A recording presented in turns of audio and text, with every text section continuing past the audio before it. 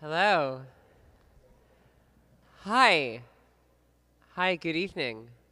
I'm Kay Gabriel. Welcome to the Poetry Project. Yeah, you can do that. That's great. Um, a reminder first before we begin, please to keep your mask on if you are not one of the readers who's currently reading. Um, There's also a logistical reminder.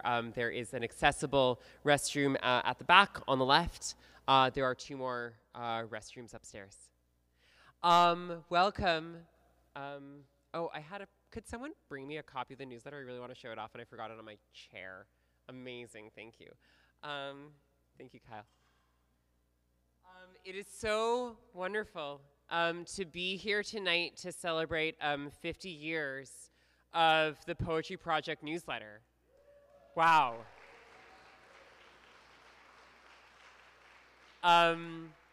It's really tremendous.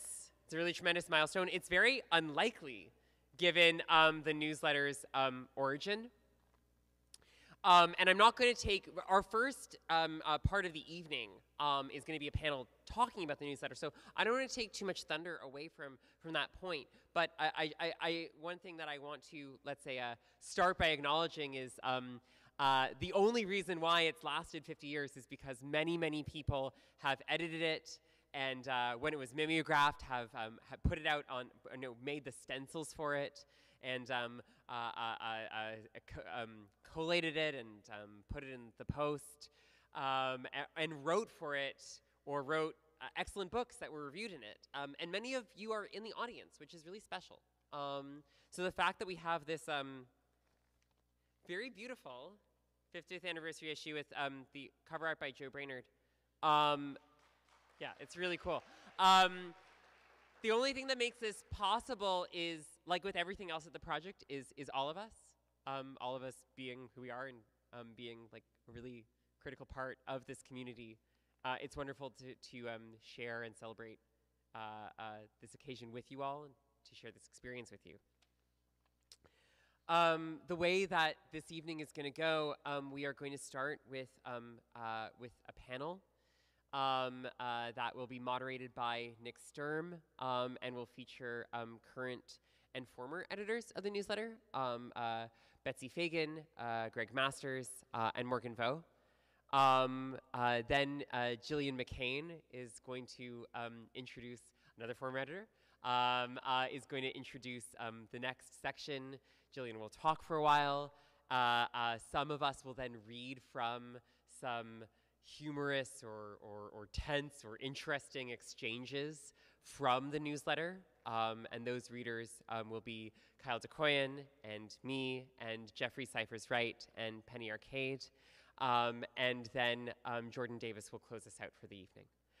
And I think that that's everything that I wanted. I wanted to say, before I do, I should sort of acknowledge, well, this is the 50th anniversary of the newsletter.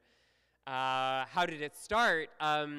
It started in December 1972 when Ron Padgett, who I believe is watching on the live stream, so hello, Ron. It's lovely to have you with us in spirit, or really kind of with us just like at a distance. Edited the first the first issue, which really started as a 3-page community news bulletin, and I think that a scan of those 3 pages are, I believe, on this pillar, if you want to go and read what the first issue of the newsletter was. And then it developed over time.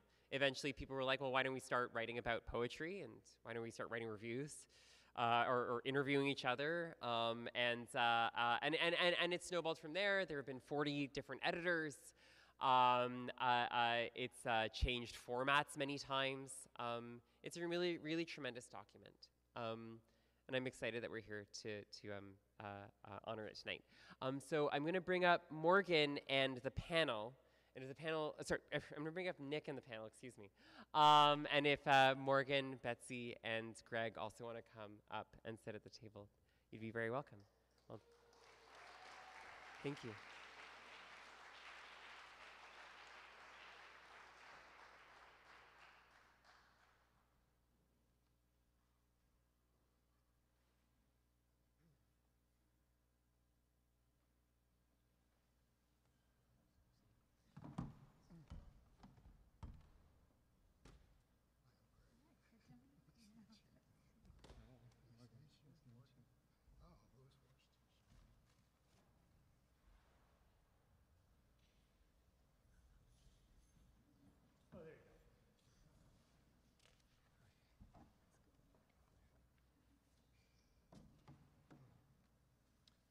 let's figure out what this sounds like.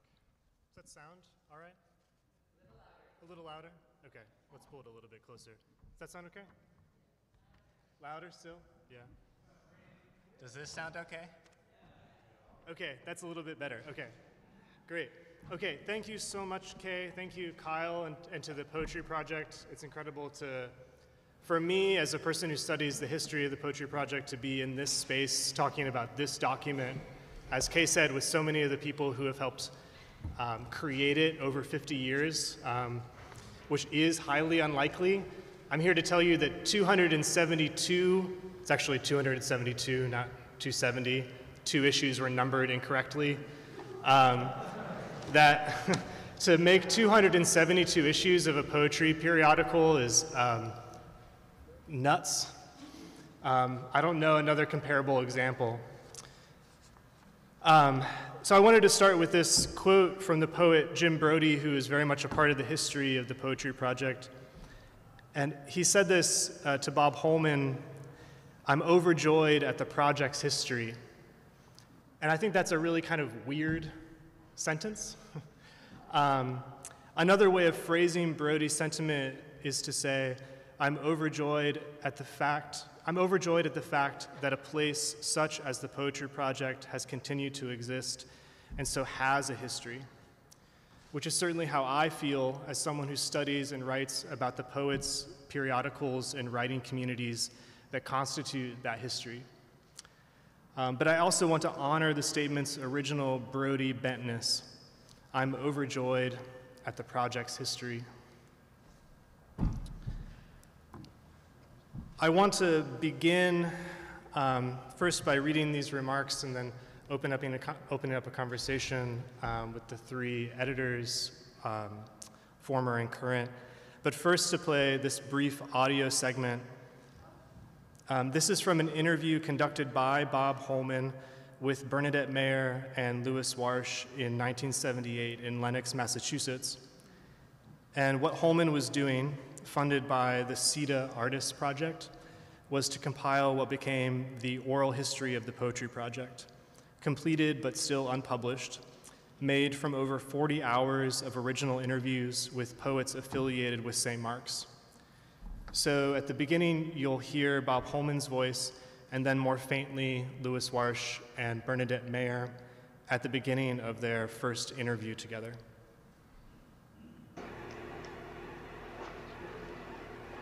So ask a specific question. Okay, well, first reading that I have that either of you officially gave at the church, and I could be wrong because it's just trying to get who read at the church at this point.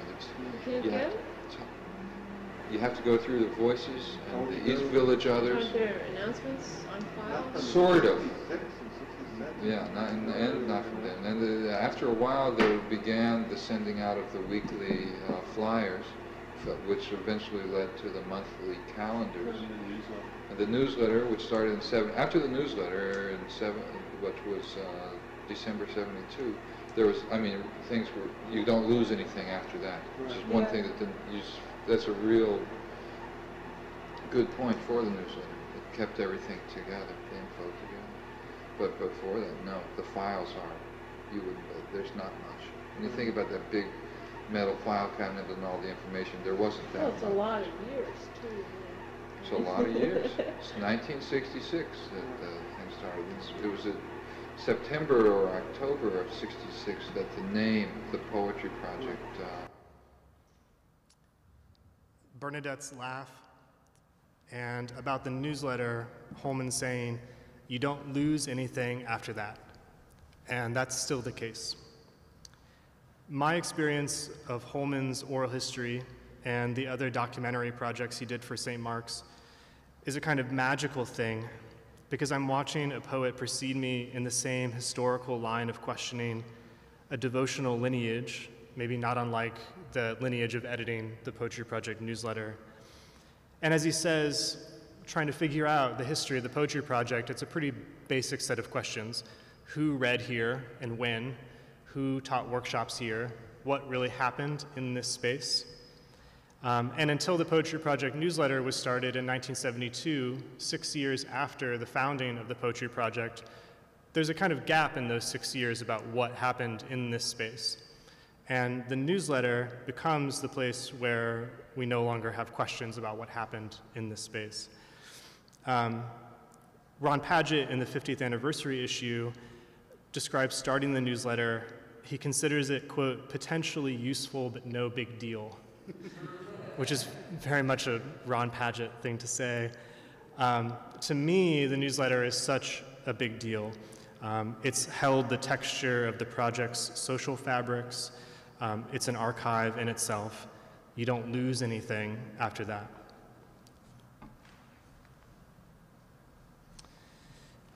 The establishment of a newsletter at the project in 1972 wasn't coincidental. Within the larger landscape of alternative media at the time, the newsletter filled a gap in access to literary news created by the decline of the underground press. The first readings that were ever held at the project were publicized in the East Village Other, which in the mid to late 60s, along with John Wilcox's underground newspaper Other Scenes, served as kindred publications to the early project. So here, for example, this is an advertisement in the East Village Other from September 1966. This is the first time that the Poetry Project, the name the Poetry Project ever appeared in print anywhere, was in this advertisement with the picture of the church. So with the underground newspapers shuttering in the early 70s due to political and economic blowback, and the new aesthetic communities forming in relation to the church, the newsletter emerged as this periodical of record.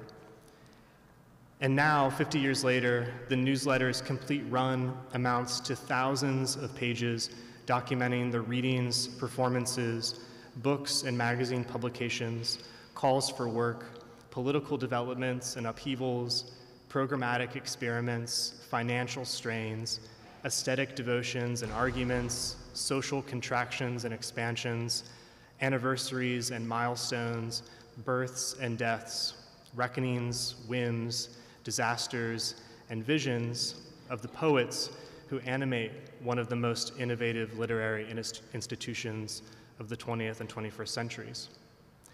While every other publication has come and gone, the newsletter has remained the feisty bibliographic heart of the project's print culture. And considering all 272 issues together, the newsletter is the project's own living encyclopedia of itself, a colossal, gradually accumulating collaborative documentary effort that is the textual equivalent of its immense audio archive.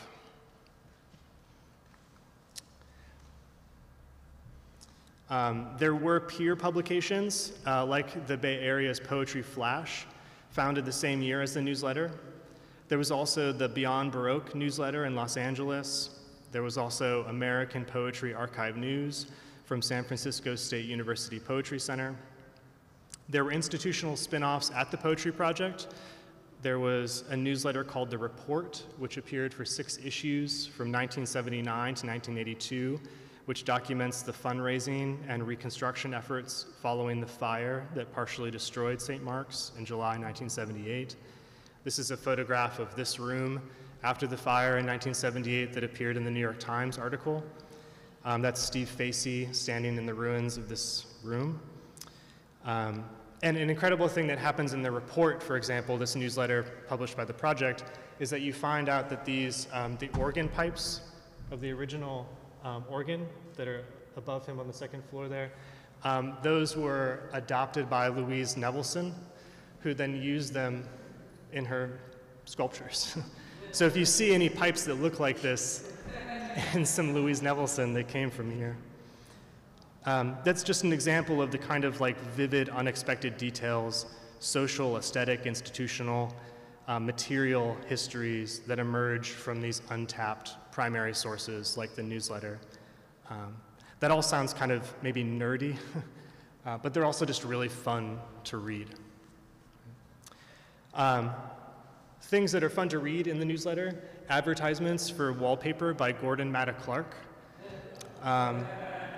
advertisements for learning to cook Italian food with Katie Schneeman. She's so sweet. A review by Bernadette Mayer of a Nathaniel Hawthorne biography that ends, I Still Don't Know If Melville and Hawthorne Had an Affair.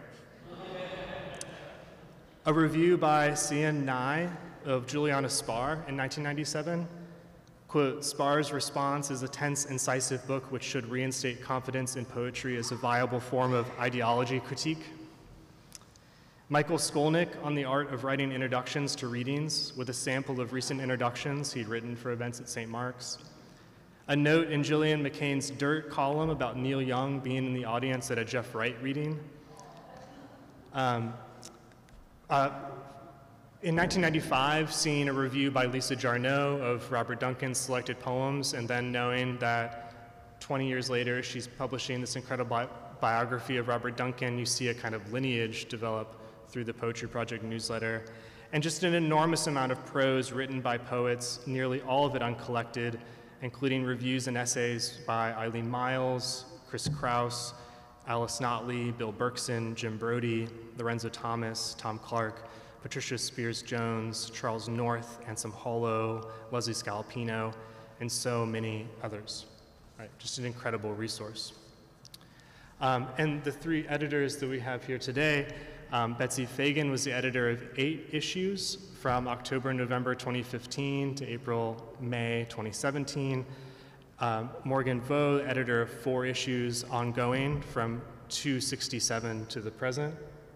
And then Greg Masters, who holds the title of being the longest running editor of the Poetry Project newsletter. Greg edited 24 issues from September 1980 to May 1983.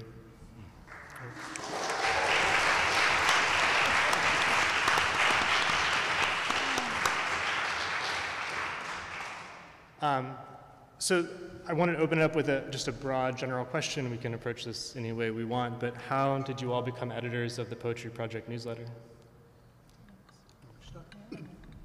Well, I was around at every reading pretty much in those early days, and Ron Padgett, who was director at the time, just took notice and appreciated the volunteering, and I'd been co-editing a poetry magazine featuring most of the poets who were in this neighborhood at the time. So I think I was, and I had raised concerns about my predecessor's newsletters. So I kind of put my hat in the ring, and Ron offered me the gig, and I was glad he did. Oh, we're going down the line. I was sort of volunteered to do it. There are a lot of editors in this room right now. I just want to note that I've noted your presence in the audience. I was volunteered, sort of. I don't know how it was for you, but it was described to me as the opportunity to wear a lead cape. And that's what it was for me. Yeah, it wasn't posed to me as a detrimental situation. I started writing poetry at the project, and from the very first, it was clear that part of the history of people who wrote poetry here was that they participated as editors and organizers of magazines and of the newsletter. So it always seemed to me like a kind of coveted space to be in. I'm trying to remember, maybe it was like really early, either late 2019, early 2020, Kyle asked me to do a review. And slowly from there, I just felt like the door was kind of open, and just kept asking to do more things with it. So I similarly had kind of asked to be a part of it. Mm-hmm. And I'd also like to clarify that at the moment, we run as an editorial collective. So Bianca Messenger, who's in here with us, I can't see you, Bianca, and Kay, too. We all work on the newsletter together, and I've also been here as Imani Elizabeth Jackson and John Rufo have also participated. So. Mm-hmm. Did you all get paid? Do you get paid? I can't remember. I was an administrative assistant in the office, so I got paid for that. I'm not sure if I got paid for the newsletter. I can't. There was a nominal contribution. It was sort of symbolic. I think, yeah, I get paid. I would say it's less symbolic.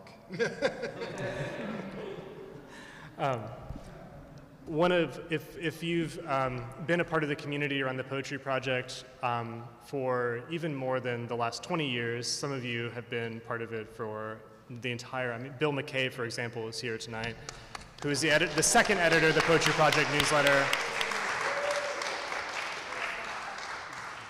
You know, if you've had the copies of the newsletter in your hands, that it's changed formats and styles so many times over the years. Poems weren't included in the newsletter until the 8th issue. Interviews, not until 25, I think, reviews and interviews. So the newsletter's changed a lot. And I was curious about how the newsletter changed maybe the most under your editorship, or what kind of choices you made. And I know, Greg, for example, like the choice that you made was to change the printing of the newsletter from mimeograph to offset, which is a huge change in the print culture of the Poetry Project. Yeah. I had to argue, I had to make my case before the board to convince them. It was, you know, kind of avant-garde to go from Mimeo to the real world possibilities of offset. But I'd been doing it monthly, I might say, for 2 years as Mimeo, which was a tremendous amount of work. I never minded, but it was, you know, typing, running off the stencils, collating. And I thought this would be just speed things up a bit and look better. And it allowed me to put art in there and business cards. I thought I'd attract some revenue. Did you? Yeah, they're mostly freebies, like the Source, which is still advertising, because Santo, because he was doing, you know, giving us breaks on copying and stuff. So, you know, it was like bartering. I had Katie's business card in there just because I loved Katie and George, so throw that in there. But the biggest ad I got was from William Morrow when I happened to review a book, Chuck Wachtel book, and they bought an ad. I remember it was $100 I charged them. And that was like tremendous. It was a full-page ad. So that, you know, it was like a step up from our Mimeo opportunities. Where was the Gestetner mimeograph in the church? In the office. Mm-hmm. I think maybe sometimes we took it out to the balcony. Just right here? Could hardly remember. Yeah, because it was noisy and people were working in the office. And it was just running all day and night. But I should say, I was able to do that because I was friends with poet Barbara Barg, who had a typesetting business with her partner, Joel Chassler, and she taught me how to use the CompuGraphic 7500, which was a precursor to desktop publishing. This is 1982, you would know better, right? And so I learned, and she allowed me, after hours, to go to her loft, and like midnight, and from midnight to 2 or 3 in the morning, I'd be there typesetting.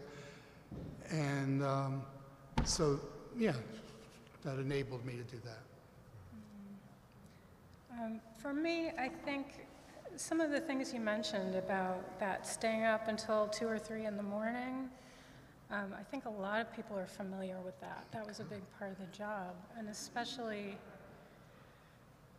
by the time I got it, you mentioned changing the structure. I didn't actually dub Sarah Jane the reviews editor, but she got the title in print under my reign.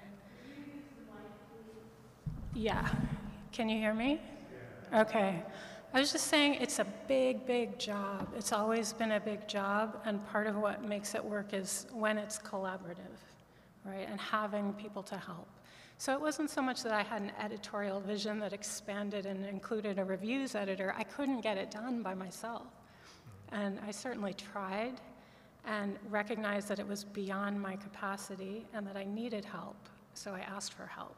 And I had a couple people, I knew nothing about layout. I didn't have the mimeograph to deal with, but I'm not a graphic designer. Oh. I didn't know how to lay out the software, but I asked for help and people were generous and helped. And reviews came in. From my perspective, and what I hoped to do with the newsletter was to continue to have it be a collaborative community effort, rather than something which, in my time here, has often happened, there are different cliques. This is a community of people, right, with all their personalities and challenges and gifts.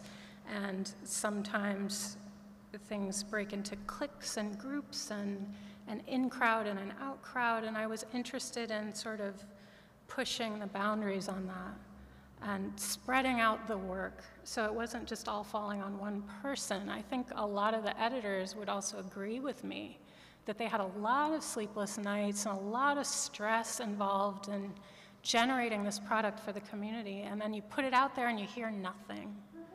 Right, so it's wonderful to have this, but I was like, what, where were you in 2016 when I was up all night? You don't know what happens, if the work reaches anyone, if anybody's reading it, if it just gets thrown out.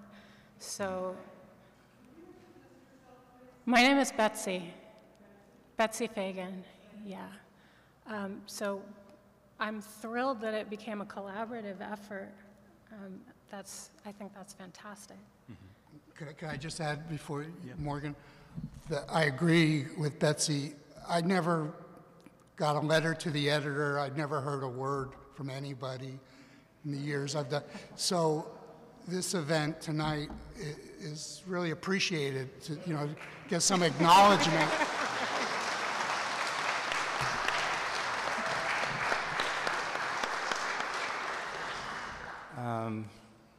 What was I going to say? So the two major formal shifts in structure and in format happened, in the years preceding, just preceding my joining the editorship or the collective. One was the formation of the editorial collective, which, as you're saying, I can only imagine that it was kind of that way, in an informal way, prior to Kyle and the team making it more tangible. The other was the move to the tabloid newsprint version, which I think really doesn't, shift a whole lot. There's not some major point of execution that signifies. What it does kind of allow is that since we have an editorial collective, and since it's not always the case that we have a huge amount of work, but sometimes we will have, this latest issue is quite large, and we can add as many pages as we want, and it doesn't really shift the cost, and it also doesn't really shift, we don't have to move tons of things around in order to make that happen. So just in terms of formal shifts, that's what comes to mind. But yeah, just to second what you're saying, even beyond the 3 to 4 members of the editorial collective that are ever working on an issue, the entire staff is involved. The entire staff has definitely taken the opportunity to act as editors. There's tons of people proofreading. It really just does, even if we had 5 or 6 or 7 or 8 editors in the editorial collective, I kind of can't imagine it getting done without another, 6 or so hands in it, even as we're doing it digitally and everything, so, yeah. Right, and that makes me think about how easy it is to enter the history of the Poetry Project through the newsletter if you choose to publish a review in the newsletter is so easy like to approach. And then you get to be a person who's published in the same place as Edwin Denby and Amiri Baraka and Alice Notley. That's a rare space to have. I've been asking every editor that I've met tonight how editing the newsletter changed your relationship to the Poetry Project. And one thing that a lot of people have said actually is about when people have died who have been a part of the community around the Poetry Project. And maybe that could be something that we talk about, but not the only thing. But how has it changed your relationship to the Poetry Project?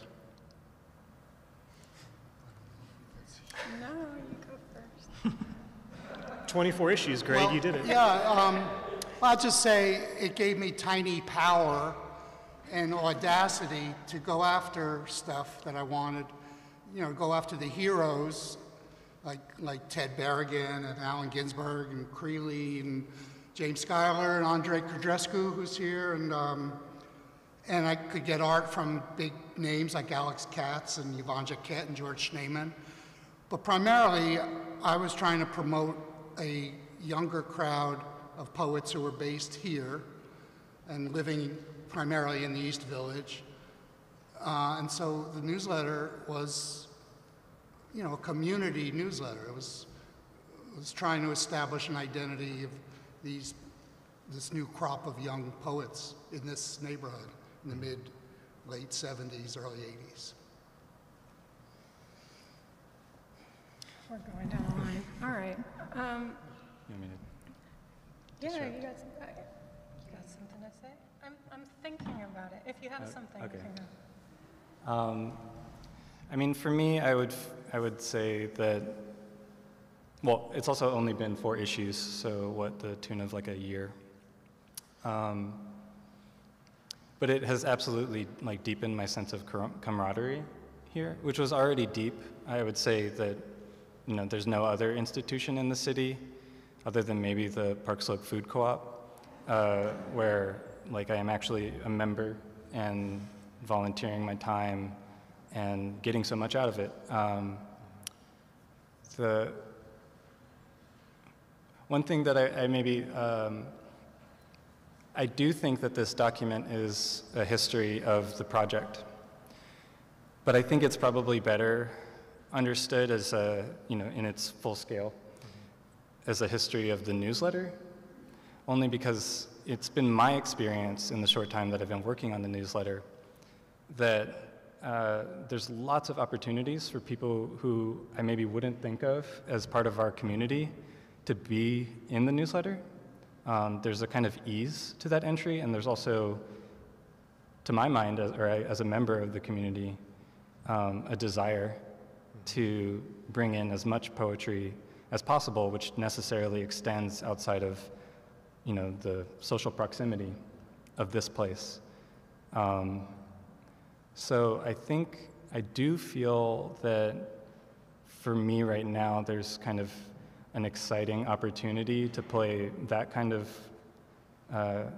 organizational role in terms of inviting people who I know to be part of the broader poetry community into this space in that way. Yeah, I want to echo things that you've both said, and I think it's a tension that's run through.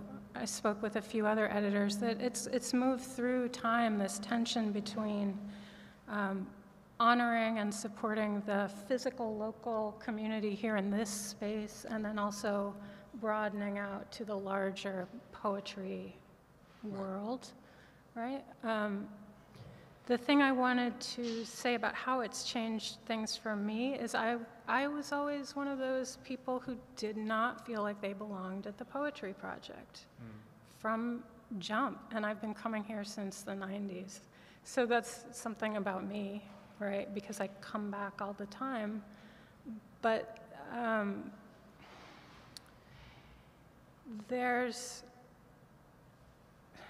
trying to think of the best way to say this. Their ideas about what community is, and then their lived experiences of being within a community that can be very different. So I think for me, I became more a part of this community and this space because I could connect to poetry in a larger, broader kind of scope, if that makes sense to people.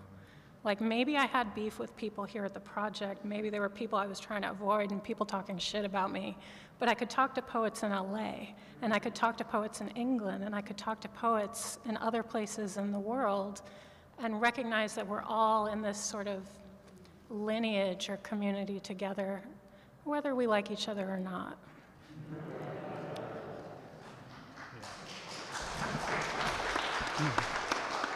Nick, I just had one more tactical issue.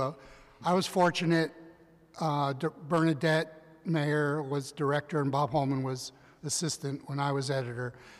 And they allowed me to do whatever I wanted. I had no restrictions. If I wanted to make the newsletter bigger, it was never an issue. So I just want to thank them 40 years later for that support. Though I never got a thank you. They never said good job or anything like everybody else, but they allowed me to keep the job the next year and the year after, so I guess I was doing all right. What,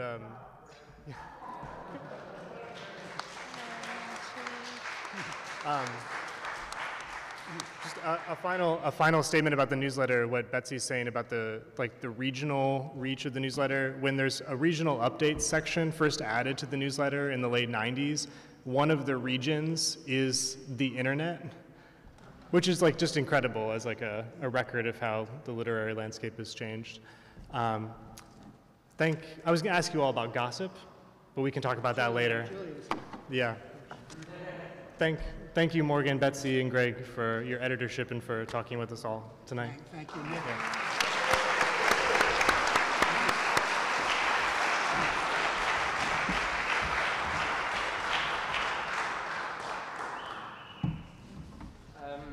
Thank you so much, Nick, Morgan, Betsy, and Greg. Next, please welcome Jillian McCain.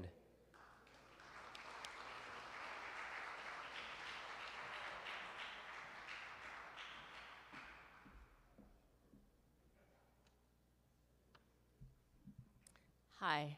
In 1993, Jordan Davis asked me if I would write a gossip column for the newsletter, and I gladly accepted.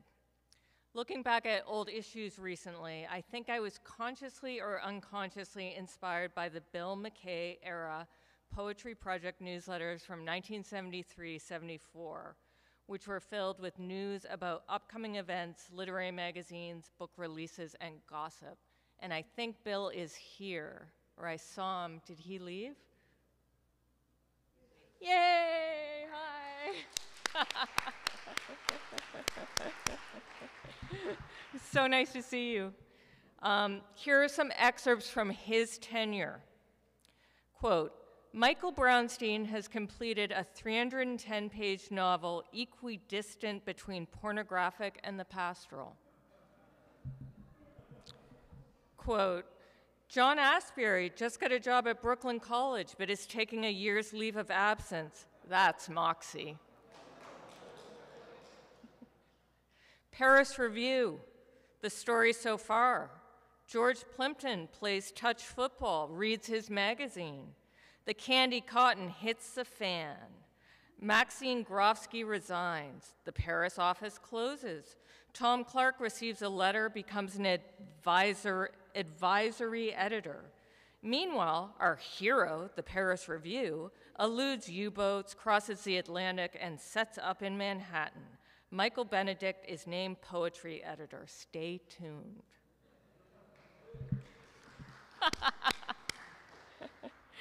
And quote, as if we didn't know already, Anne Waldman was tabbed one of the world's sexiest women in the July 11th Women's Wear Daily. In another issue, he mentions Anne again. A Scottish newspaper account of Anne Waldman's visit to the UK alludes to her Bowery accent. Anne claims it was strep throat. In the same issue, Bill writes, the December issue of the newsletter carried a birth announcement that was, at best, offensive. To the parents in question, Aram and Galen Saroyan, I offer my sincere, overdue apologies. The only mention of Aaron Saroyan in the December issue was the following, quote, Aram Saroyan tells how he kicked pot and why in a New York Times op-ed, November 23rd.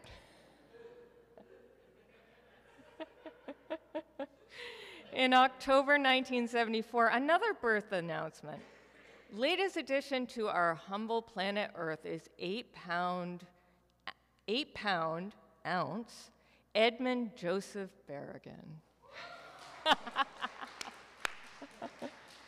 Alice is fine. I am a lunatic, says Ted. Bill also gives shout-outs on behalf of those looking for work. Quote, poet Bob Rosenthal cleans house, makes anything immaculate, available for hire. Call 477-2487. And back to the December issue.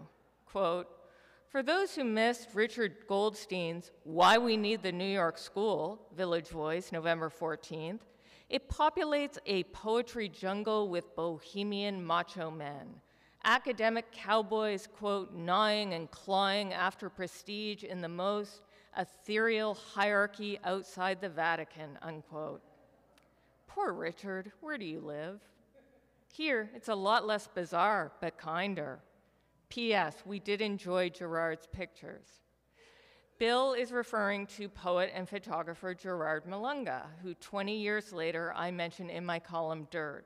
Quote, speaking of Gerard Malunga, did anyone read his letter to the editor published in the New York Times Arts and Leisure section in early February?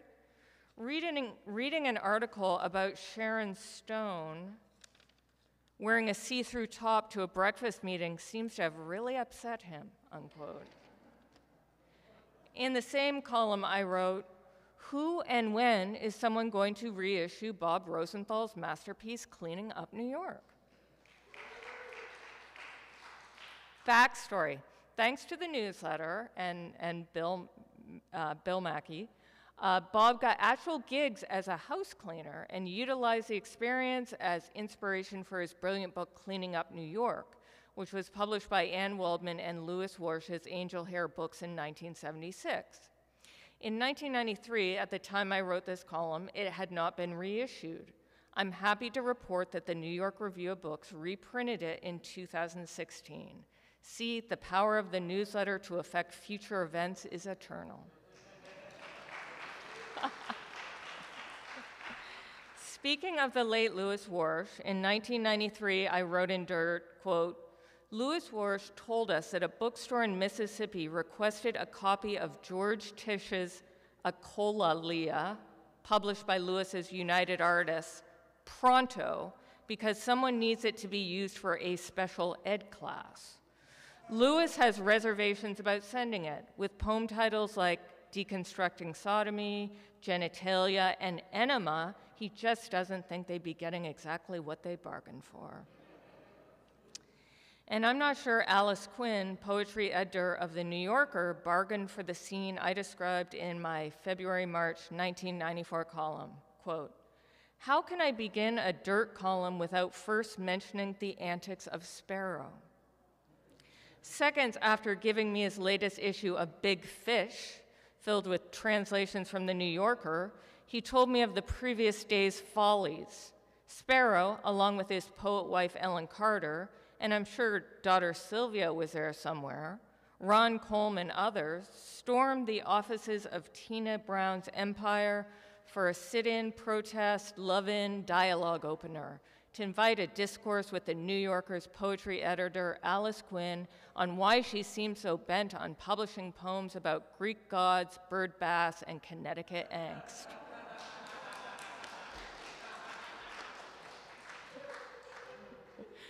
Of course, the sun-dried, tomatoey red tape was just too much to get through, with a worried-looking receptionist calling in a jack-of-all-trades guy, probably an intern from the Iowa writing program, to buffer the situation, telling the protesters that it's really better to call. As the protest went on, an anonymous poet repeatedly faxed to the magazine's offices a letter stating, "The question, why is there New Yorker poetry, is as vexing as the theological question, why is there evil in the world?" Ron Coleman, author of the brilliant chapbook Welcome to the Barbecue, described the event as a, quote, data event to kill off daddy, unquote. Sparrow told a reporter, "Personally, I think our poets are just as bad as their poets, but at least we have a sense of humor. We demand to get published in the New Yorker because we're just as bad as they are." Right on. I continued to dig up Poetry Project Dirt for 2 years. I love doing it. The full run of the column should be available, if not now, then eventually in the Poetry Project's archives at the Library of Congress. And our next readers are Kyle DeCoyan, Kay Gabriel, Jeffrey Cyphers Wright, and Penny Arcade. Thank you.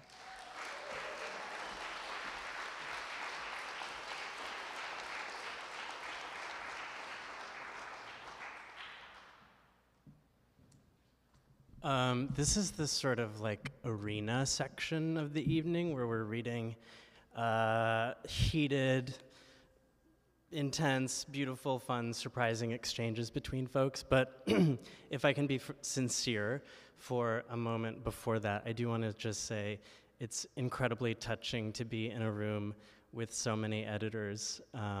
We so deeply appreciate the work that you've done, and it means a lot to us that you're here. And yeah. And I particularly want to thank our maestro, Kay Gabriel, for organizing this with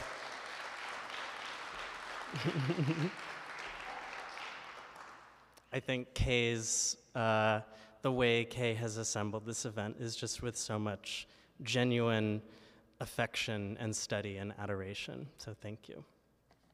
I'm going to read a letter from Aram Saroyan, and then an anonymous response that was published in the newsletter.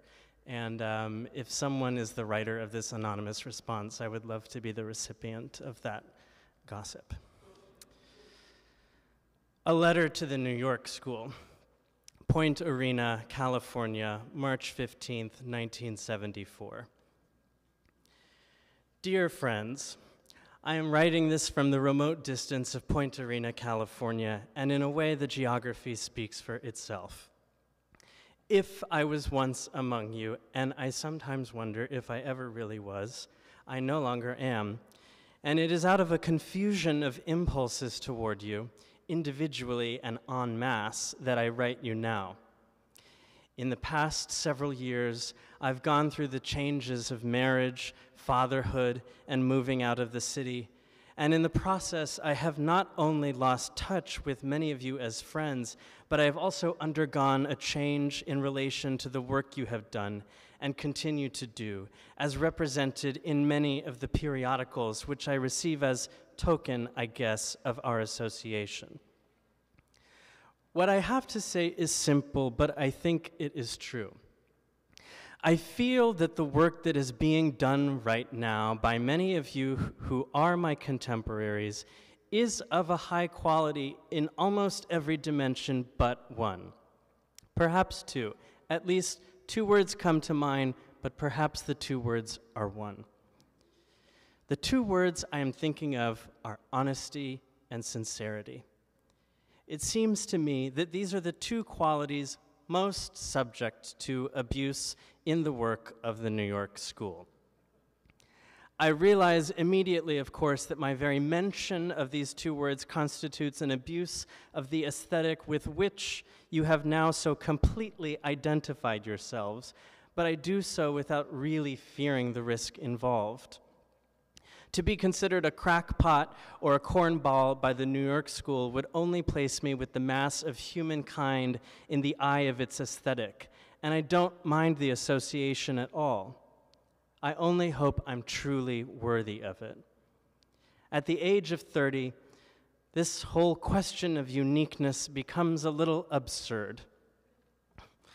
If one is alive at this age, one is almost inescapably among one's brothers and sisters, and he's underlining different words here, among one's brothers and sisters, dependent on them for help in one form or another in simply getting through. The point is, the work I am referring to was simply not written for humankind.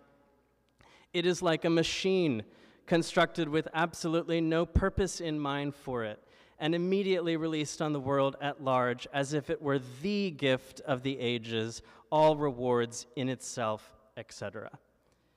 The periodicals are bounding into the mailboxes one after another, and there now seem to be at least 3 distinguishable generations at work. My own contemporary is the middle one, and yet I find it harder and harder to see the point of it all. Even here in this remote location, in the midst of trying to work out the purchase of some land for us to live on, we are now a family of 4, I received 1 periodical and 1 book in the mail today, and even before I looked through them, I knew I was the recipient of yet another exercise in utter irrelevance.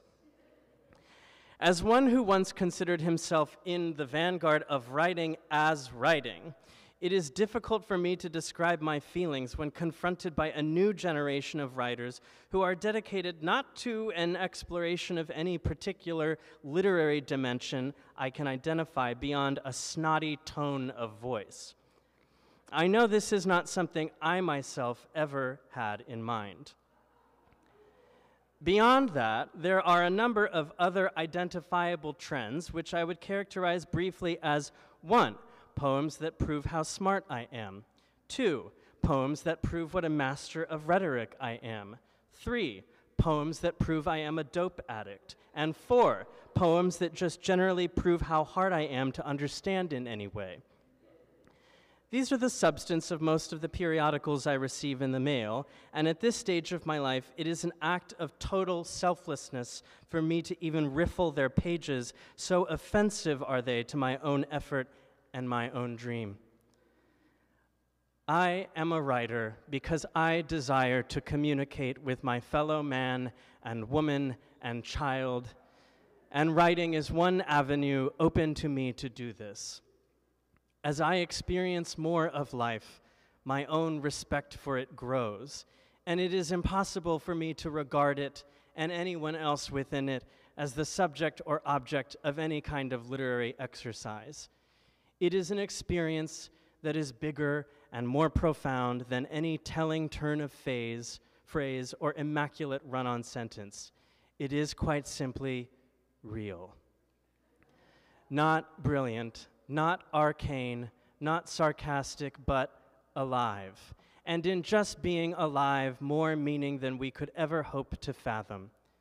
The most we could hope for, I believe, is an honest and sincere and uncomplicated accounting of our own individual experiences as members of this miracle of being alive in time.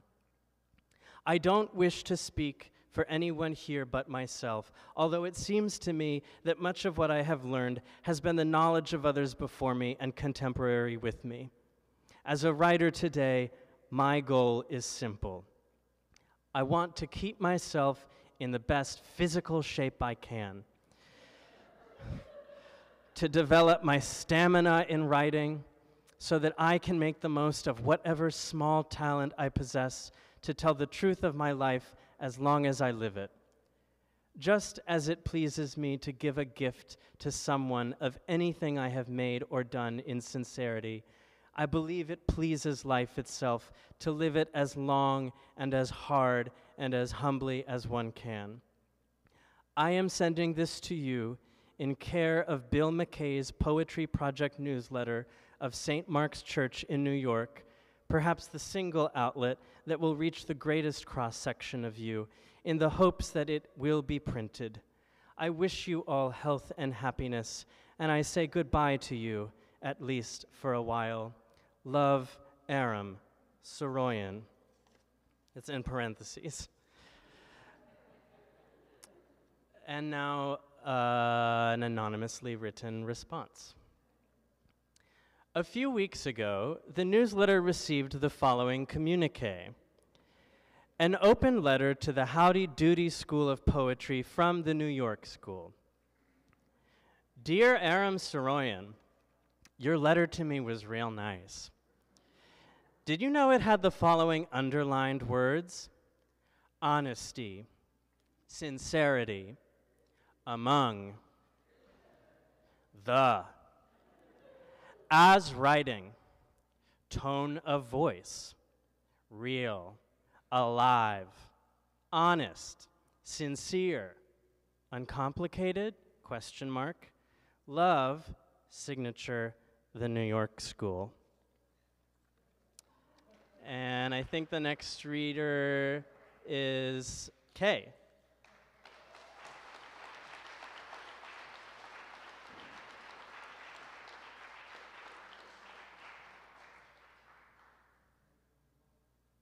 Thank you, Kyle. I'm glad that someone mentioned Barbara Barg. I'm going to be reading an interview that Vicki Hudspeth conducted with Barbara Barg in 1978.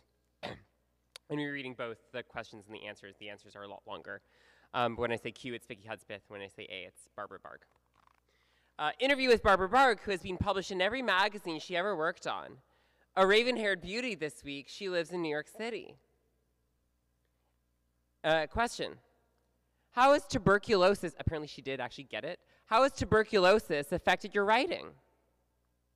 Answer. I've become a romantic poet. Q. As a result, can you use one word for many? A. Yes, and I find myself doing that a lot lately. I feel it's like, part of my growth process. For example, the other day I was walking up 6th Avenue and the weather was great, very sunny and not much chill. I was walking along and singing a little tune to myself, had a little skip in my boot heels and just generally felt totally tolerable. When this guy standing among the palm trees, he was on the sidewalk in front of one of those plant stores, says, "Hey, pitless bitch, got a smoke?" So I look at the guy and I really feel like saying something back to the creep like, "You should lose all your teeth except one, and that one should have such an abscess," or something really devastating like, "Hope your dick falls off in your father's mouth." But then I noticed that to say such a thing to this guy would be a total mistake, because the guy is obviously psychotic, the kind the Post would love to put on the front page, and I've always felt it's only wise to answer to those kind of creeps with a grenade, So I looked at him very coolly, but firmly. I mean, I wasn't weak or anything.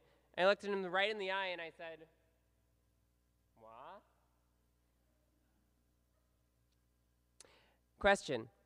Do you really understand what you read? Answer. I'm not sure I can condone an activity like understanding what you read, that is, trying to understand or make sense of what someone else has written, may well be an invasion of privacy. What, for example, would be the difference between how I understand something today and how I understand the same thing at the close of the most interesting day of my life? How beautiful it is. Look, there it is now. Give me liberty or give me death. Why didn't you answer my calls? Question. Would you call yourself a word detective? Answer. The treasures of a serious text are said to be hidden by those who are wise in their own estimation, who are puffed up by the teaching of vain philosophy. The beauty and power and mystery of the plan are not perceived. The word is to be our study then. It's an inexhaustible treasure, but we fail to find this treasure because we do not search until it's in our possession. Often we take the sayings of others for truths, being too indolent to put ourselves to diligent, earnest labor. We invent understandings, but our inventions are not only unreliable, they're dangerous, for they place a word where a person would be, so what you're actually left with is a missing person. It gets to be pretty sleazy, this detective stuff. Question, that sounded vaguely religious. Can you use words? Answer, I must use words. If I don't use words, then they use me. Question, are you ready for a review? Answer, why, you got one? Question, I understand you have a typesetting business. Answer, oh yes, it's been around since 1980. It's terrific and gives special rates to writers and other creative types. We're located at 156 West 27th Street, Suite 5, New York City, or phone us at 212-675-0914. We're the best in the business. Thank you. And the next reader is Jeffrey Cyphers Wright.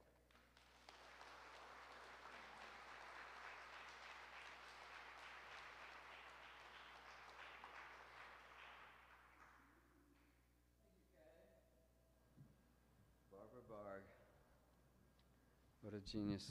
I was lucky enough to publish her. Obey the Chemicals. So, Kay, thank you so much again for choosing me. You saw some of my things in the old issues, and you said you really loved reading the reviews I wrote. You said they're sharp, pointed, exciting to read, such a model for poetry criticism. So thank you so much for choosing here. Kay chose a piece by Eileen Miles for me to read, which ostensibly was a review of Cliff Feynman and Lenny Goldstein.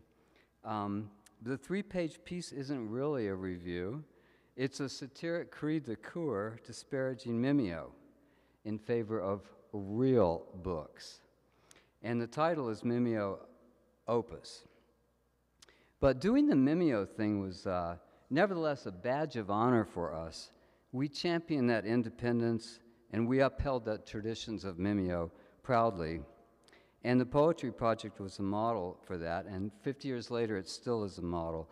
It's a testament to the vital tradition of promoting exciting, durable work that goes on here. So the first reading I came to at St. Mark's was in 1976 in this room with Charles Bukowski, and the original pews were still here. Were you there, Patricia? All right. You remember Charles came up with a 6-pack of tall boys, put them on the table, sat down, started reading. And we realized after the first 3 that the reading would be over when all 6 drinks were gone, right? So the first poem I published in the newsletter references Bukowski, and it's called Back to Back. And Back to Back could be a name for tonight's celebration, because we're going back to the beginning and recognizing the continuity, the living thread that runs through this place of the people who pick up the torch and further explore the cave. And because the people who carry on this tradition are back to back with their forebears, bearing the legacy. Frances Lefevre, Anne Waldman's mother, published Back to Back in the newsletter. And she was formidable but friendly. And after going to her Christmas party one year, I figured that the easiest way to get published was to write a review. And it worked. And reviewing became a habit I still indulge in. And I liked getting published, and I also liked getting free books, since I was pretty broke in '78. And St. Mark's became my second home here. Chris Kraus one time wrote about these Mimeo mags in Summer of Hate. My name was Seth Morgan, and everybody would hang out at my house, and we would all publish these mags that she said no one read. But we did, we did read them. And in this first workshop I went to, Ted had told us all to start a Mimeo magazine, and thus began my hookup to the lineage. And since there were already a few mags, I started the Hard Pressed Poetry postcard series instead. Thank you. A lot of people I published, 80 or so. And everyone was doing Mimeo, including Eileen. And I'm going to read a sample of her Mimeo opus, which Kay told me was later followed up by Bernadette Mayer's defense of Mimeo in the following issue. So forgive me if I stumble a little bit, because I didn't realize this is on the original. It came out kind of like pinkish from the original yellowy pages, right? But this is Mimeo opus, and it starts off, I've never liked Mimeo. Sure, it's fast and it's cheap, but it doesn't look like a book. If you can do it yourself, why bother? Why not just Xerox your favorite new poems from time to time and hand them to your friends? Or better still, why not stylishly fold your latest into your back pocket and show it to the several people who matter? How many people's taste do you trust? I mean, who actually understands poetry? I publish my poems in Mimeo magazines. I like to see them breathe beyond my own typewriter, though I'm much happier when they're typeset. And I have two Mimeo books in print. There were 165 copies done of the first one. I've got one copy, and there are 164 out in the world. Maybe you've got one. Maybe I do. And damn, isn't that a nice thing to have now? A Mimeo book by Eileen Miles, right? Defensive mimeo. So she goes on, and she mentions Lenny, and she mentions Cliff a little bit, and she comes to this conclusion. She's going, so what's the argument? She says that mimeo readers would just put their stuff together faster, but if you had a real book, you'd work on it harder. That's the gist of it. So she says, so what's the argument? One guy doesn't give a damn about what he wrote last year, and the other has great reverence, would probably have even more, and might have selected differently if more money was involved in the undertaking. I still don't like mimeo books. All books should be bright and shiny and look like books. Yeah, and pigs should have wings, Eileen. But when I hear books, any books shouldn't exist, that economics so influence thought that some younger, older, any poet should shut up and wait for that more expensively produced books, maybe they would make poets think harder. Oof! Poets should think easier, of course. What is this, the Middle Ages? It all sounds terribly like the test of time. Whose time? Your time? My time? What time? Oh, I get it. Like the test of time. Like I don't know if I believe a word of anything I just said, or if there was ever a question of that. Let it rip.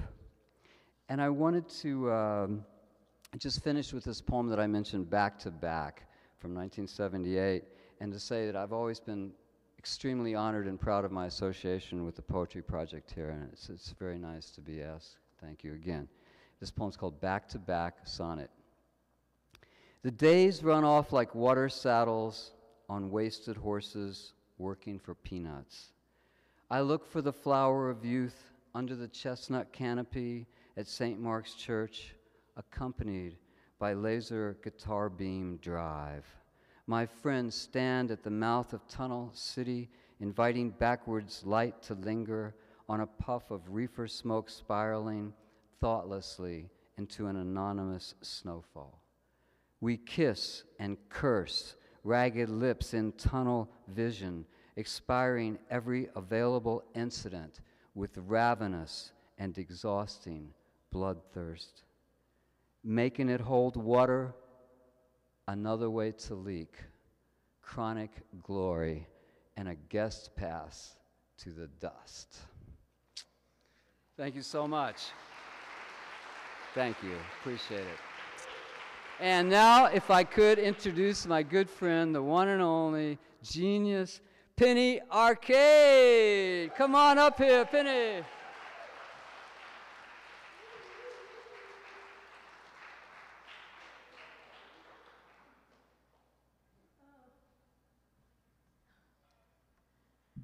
Well,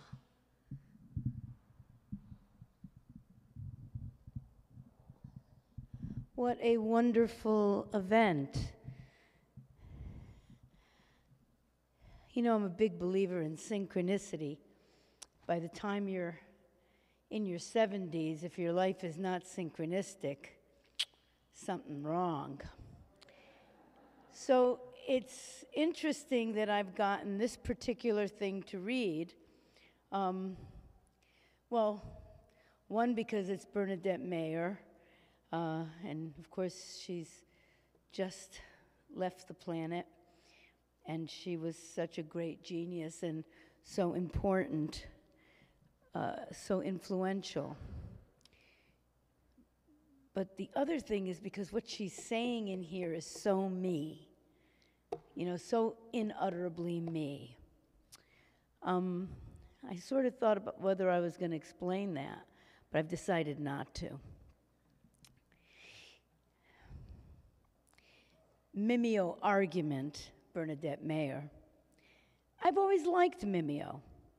If I had the time and money to do it, I'd publish my complete works and the completed works of other poets in plain, finite, mimeographed editions for distribution to probably no more than 400 people. Nor would this be a bad thing to do. In fact, it would be pretty cool.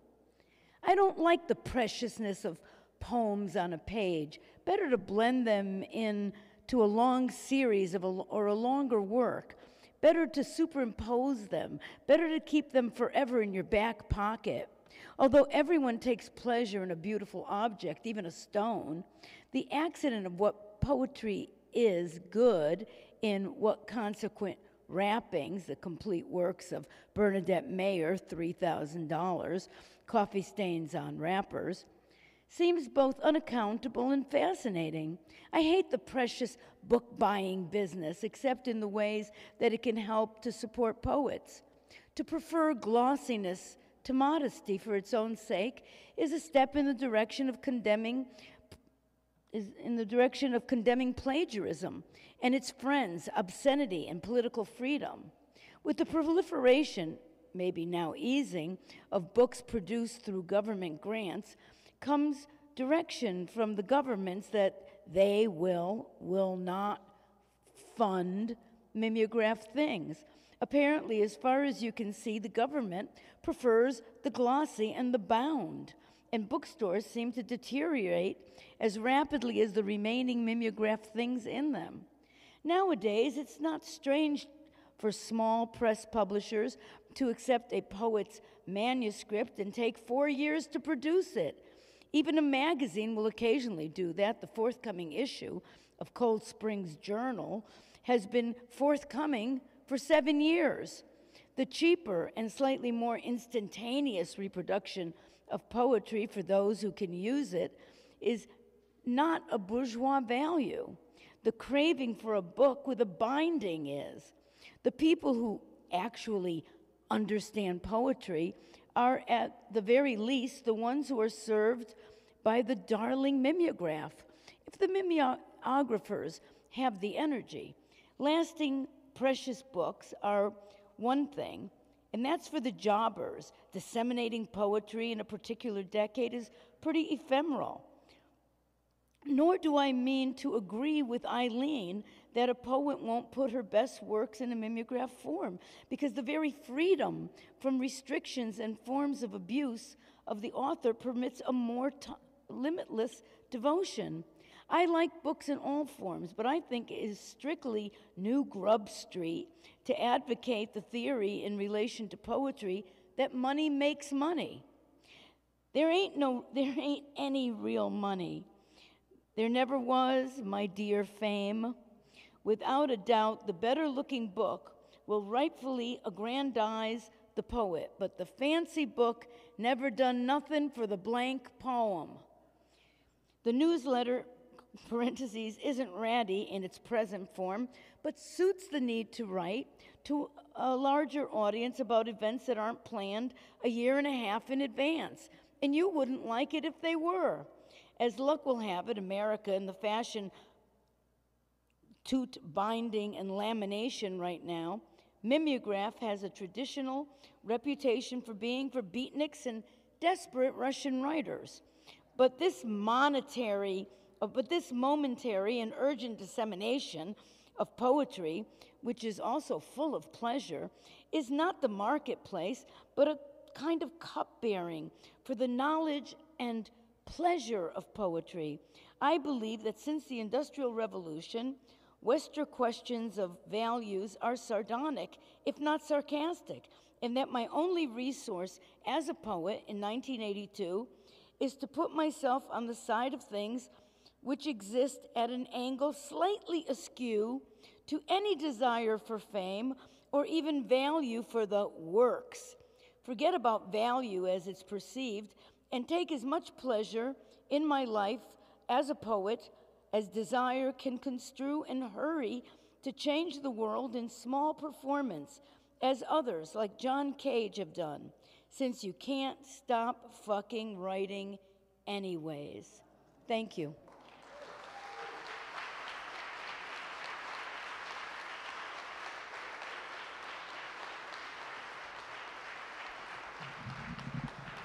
Thank you, Penny. And our final reader of the night is Jordan Davis. Please welcome.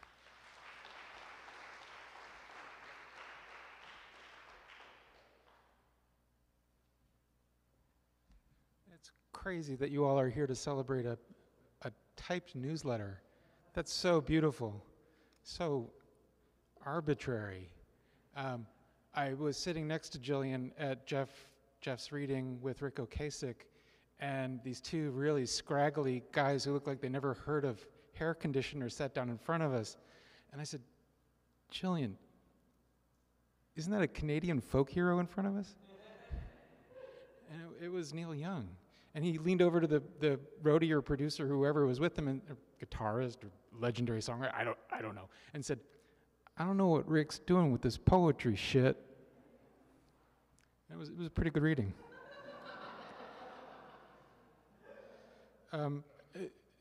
I got the job working at the newsletter because I was dating someone who had a work-study grant from Barnard to work the door here. And instead of working the door here, she sent me. And Ed Friedman noticed me sitting there, and maybe while filling out my ex-wife's, as it turns out, payment form for whatever, said, we have an opening. Would you like to do this thing? And I applied and got the job, and they paid $400 an issue, which was, you don't want to know how much I was making at Teachers and Writers at the time, but it made a big difference. So I'm going to read some things that I just randomly remembered about all of that. A community, like it or not, elders, peers, up-and-comers, fawning and irreverent, a selective view of history, celebrity in obscurity, gossip, status, lexical wildness. Bernadette was the only truly great poet I ever saw get drunk at an open mic reading and harass a poet. She looked up at, God bless him, David Cameron, and said, "Oh, we all really want to hear about your penis." And everyone was like, and bless David's heart, he went right on with it and was fine. But I thought, well, it was the first thing that I did when I got the job was I said, we have to interview Bernadette. And Ken Jordan went and interviewed her, and you can read it online. One of the things I loved was to find out who would go to bat for whom.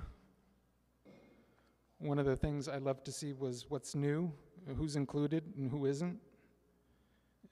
The question everybody seemed to be asking was, is the new stuff any good? There's the calendar, there were the donors, there were the ads. But you wanted it to hold together, to read cover to cover. I don't know if you remember magazines. Magazines were great. You would get these things in the mail, and you would sit and you would read them until you were like, I hate this, and you'd throw it across the room, and you could, and it wouldn't hurt anybody. Do we do magazines anymore? The internet. There are a couple of things that happened between here and there, and we all know what they are, but I'll just recite them so that we can get it out of the way. One was magazines died, more or less. The internet came, and New York City got flooded by money and turned into this, which we're still here.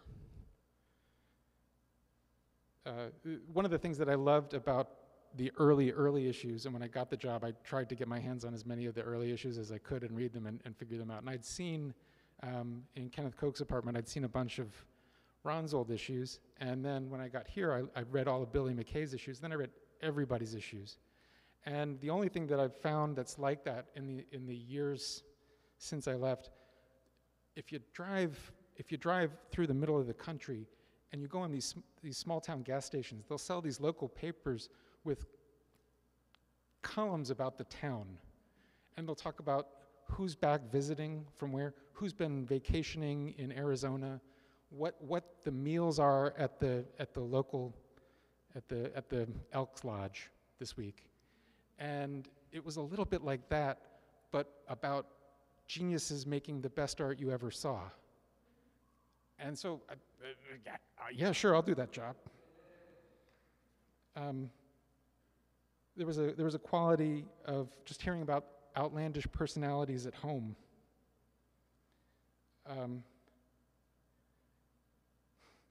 forgot my reading glasses today, so I'm sort of old. It was news. It was news from the world we wanted, a little bit the world that we lived in, but a little bit this other thing that we all sort of knew about. There was in addition to the impressive roster of institutional newsletters that Nick mentioned, there were also Mimeo magazines that were like the newsletter that were in the area. There was I don't know a lot of them, but I saw issues of the 432 Review. I saw things that were published around, and Mag City, and there was just a spirit of, we're going to talk about these things, and it looked from a distance like cliquishness, but I don't think that's what it was. I think it was really just people telling the news. Something that I saw a little bit in the earlier issues that I really loved, some edited by Jerome Sala, some edited by Lynn Crawford, there was sometimes you would see something that seemed like it might accidentally be alienating the old guard. And then when I got the job, I did that so many times that I thought, well, I might as well start intentionally alienating the old guard. Now, I don't know if alienation would work the same way in the age of vibes. I don't think you get the same effect. One of the things that made it possible was that everybody, it seemed, was living within a 10-block radius and walking in here and seeing each other, bumping into each other in Tompkins Square Park, bumping into each other in the coffee shop in Veselka, in Odessa, wherever. And there was just a thing that money seemed to really want to stamp out or give to other people. The real estate and the rent laws and who gets to be a character really changed. And poetry has always been a little bit of a record of who's had cheap rent, who's had family money, or both. But I think we see that more and more as fewer and fewer people have cheap rent. There's a comedian whose name I can't find who said, "It's easy to live well if you're bad with money."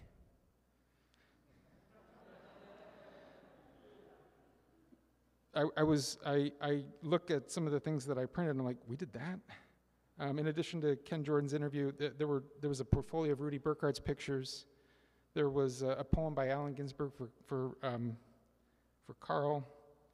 There were James Schuyler's journals before they were in a book.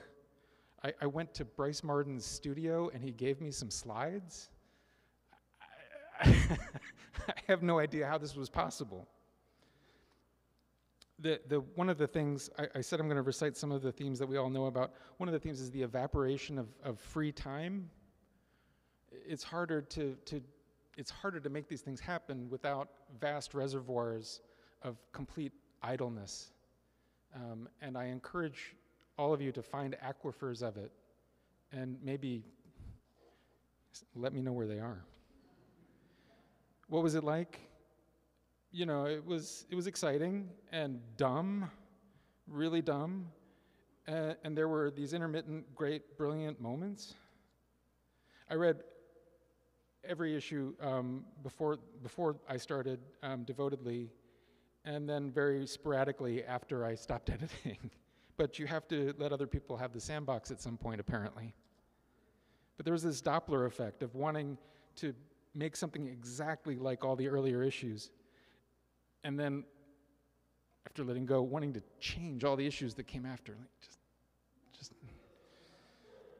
But the greatest thing that I ever saw in the newsletter was on the cover of one of the issues, was just the words, Peter Schjeldahl on Jerome Sala. I just thought, I have to read that. I'd really like to read that again. When I think about it, most of the real gossip, Jillian, didn't make it in. But how could it have?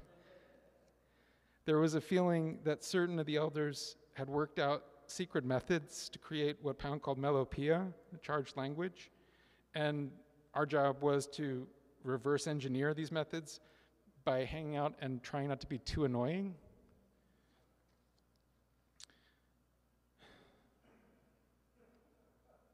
I brought the boards.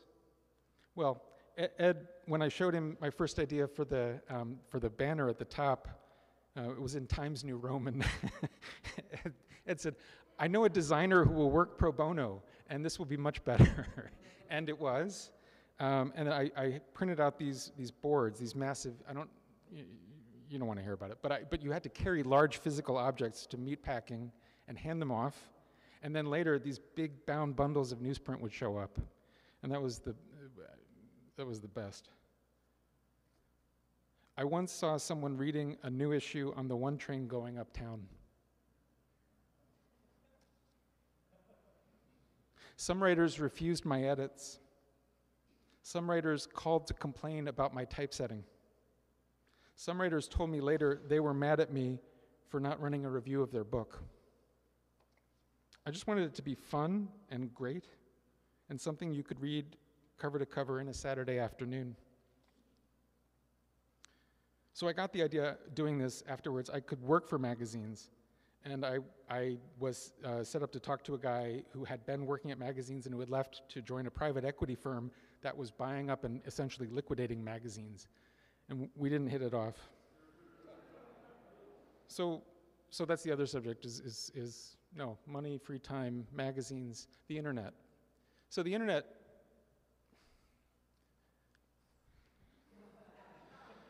what do we do about it? We write like we're running for our lives. Larry Fagan said, when I told him I paid $795 for a studio on 7th Street, "My God, no wonder you work like a stevedore."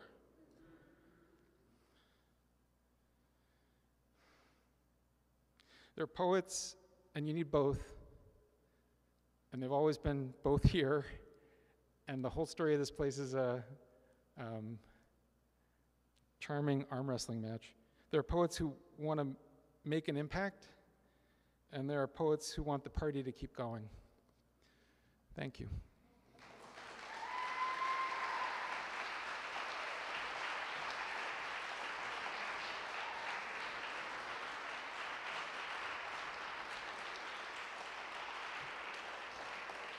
Oh my goodness, Jordan, that was so beautiful. Thank you all. This concludes our evening. Thank you once again to the readers. Thank you to the volunteers and everyone all of our production team. Before you guys go, even if you get a copy, please take a copy. There's copies on the chairs. We have a bunch more. Take some to give to your friends. We have like a gazillion. And finally, before you all get up and start wrestling, it's my great pleasure to invite everyone to our 49th annual New Year's Day Marathon. It's going to be in person for the first time since lockdown. It's going to be in person entirely in this room, January 1st, 2023. It'll be such a sheer joy to see you again on that date. So thank you once again for coming. Thank you to everyone who helped make this event happen. Have a wonderful night.